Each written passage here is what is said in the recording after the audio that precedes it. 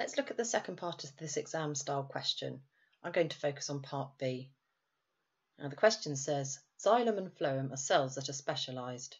Xylem transport water and phloem transport sugars. Part B says, suggest why xylem cells do not have end walls. Let's look at the command word here. And I can see straight away that the command word for B is the word suggest. And that means you're expected to apply your knowledge and understanding to a new situation. So you might not have learnt specifically why xylem cells don't have end walls, but you're expected to apply your understanding of specialised cells and think why not having end walls might help the cell do its job. Other key information in this question is the term end walls,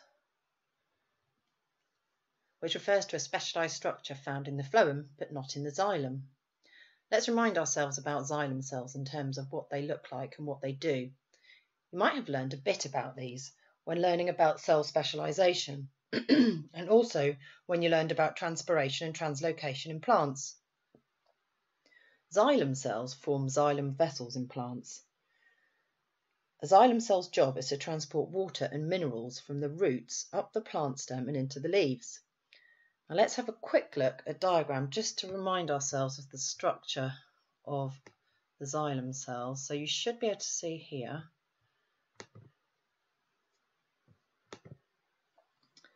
an image which shows xylem on the left hand side here, and then we've got phloem over here.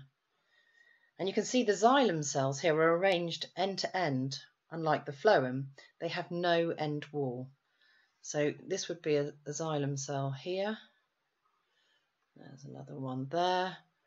But they don't have any end walls like the phloem cells have here and here.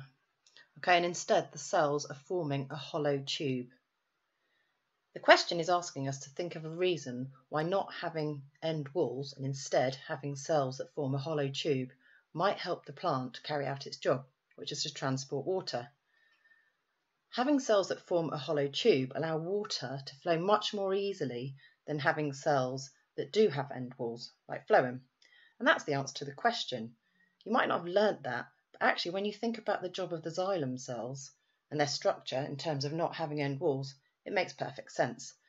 So let's just write out our answer.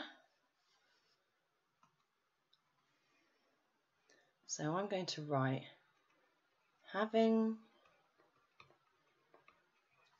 no end walls allows water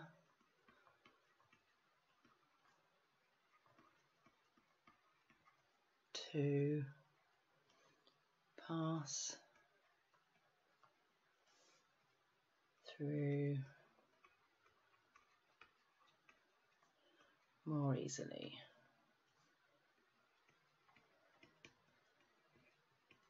And that would gain 1 mark.